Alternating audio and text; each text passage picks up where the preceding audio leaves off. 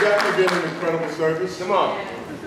Ron, I was definitely encouraged, and it was definitely a lot of the things that God was putting on my heart. It was just interesting. We talked about Jeremiah 29:11, and I know the plans I have for you. And I've shared with you guys many times, and I apologize sometimes being up here, sometimes crying, because sometimes it's the first time I'm actually processing feelings in 25 years.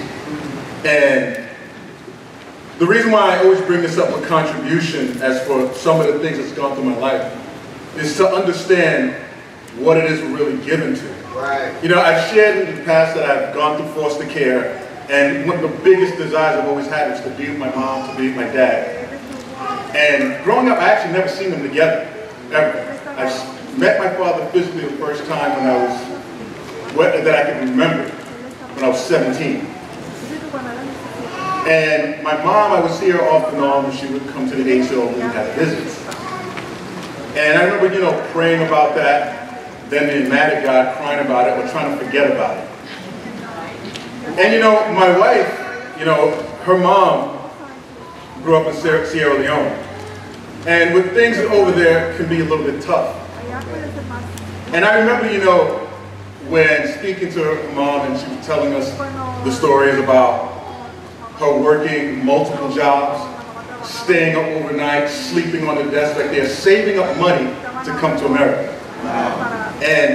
But you don't really have a guaranteed way of getting it. The lottery is exactly that, a lottery.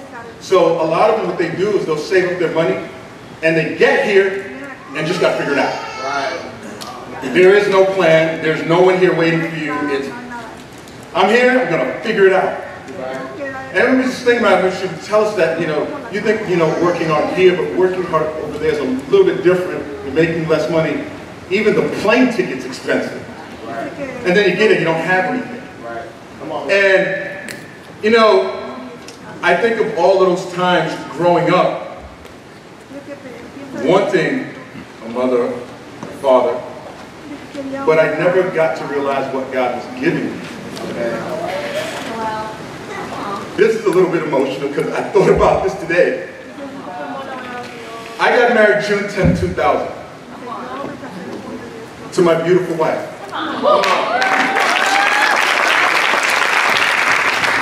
Wow, it's so simple when I think I never realized that God's plan was in motion for so long. At my wedding was my physical father, my mother, they danced together. My adoptive dad was there. The foster mother who I'm close to now was all there. And they all danced together. Come on. I still have the videos and I've never seen my mom so live and happy. I used to struggle even sometimes when I would see it because I would see the guilt on her and it was always hard for me to communicate, I'm not mad at you. But the guilt would always make it so hard because then it would just bring things up that I couldn't handle.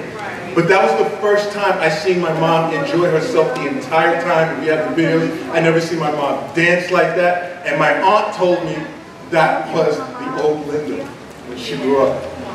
And to see the joy there. And I looked at that. But now I go back and I remember when I was 7 years old, 6 years old, being upset and crying. While I was praying for it, Vina Dory was working 2 jobs to get here for the day when I was going to see my mother, my father, my foster mother, my adopted mother, and have the reunion that I always wanted. It was starting while I was praying.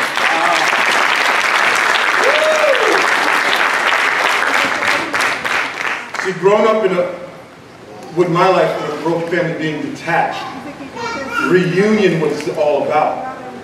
And when I'm looking at what is God doing here, God is trying to reunite his family. This is about reunions.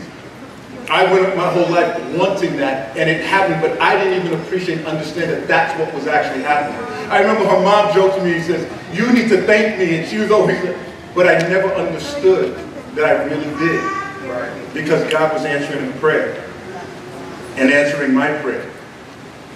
And everything that we have, and I look at Josiah getting baptized. Even some of the tough relationships. My sister sang at my wedding. My younger brother was the ring bearer. I had what I wanted and God was answering prayer. I just didn't know it was coming. And she didn't know the work that she was doing was going to bring such joy for us. The work that you're doing is uniting God's family. And what I have here is, I spoke to the brothers, I wanted you to hear from them as to what's happening with your... Josh over here, I'm over here at the Wazobia Sisters household, guys. We're just so grateful for your sacrifice, for the contribution. I mean, when you guys sent us all last May, it was just incredible. And ever since there, we came here with 11 people. We've had 55 additions since then. Love, guys. We just can't say enough. We're going to try and keep you guys updated as much as we can on Facebook so you can see what we see. And we just love you a ton. I'm going to let all the sisters introduce themselves. So this is McLean from the Portland Church, Tina from Chicago Church, Kate from the San Francisco Church. Hi guys, this is Danny from London Church. Hey, this is Adelie from Gainesville, Florida. Hi, I'm Yetunde. I was baptized in January in the Lagos Church. Whoa. Hi, my name is Sarah. I got baptized at 11 in Lagos Church. Wow, this is Aria representing the New York City Church in the West Region.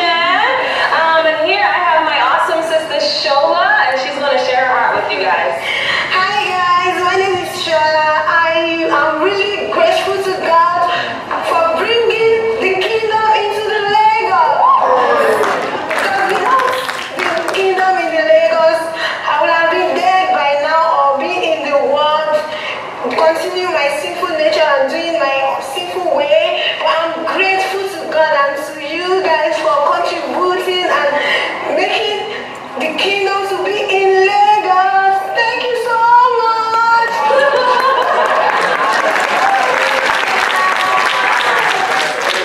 grateful. And as a whole request, we're gonna sing a special song for you guys right now. There is a